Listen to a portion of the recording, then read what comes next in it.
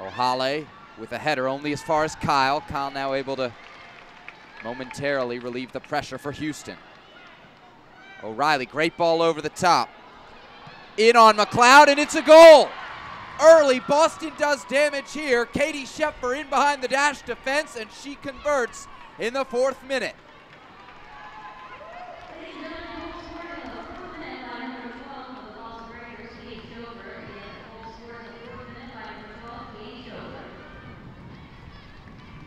And just like she did against Seattle last weekend, Katie Schoepfer finds net. She had the equalizer against Seattle.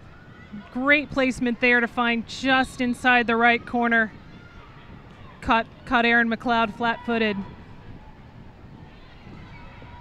So the Dash find themselves behind again here at home. Uncomfortable spot for the Houston team, but not a situation, unfortunately, that they are unfamiliar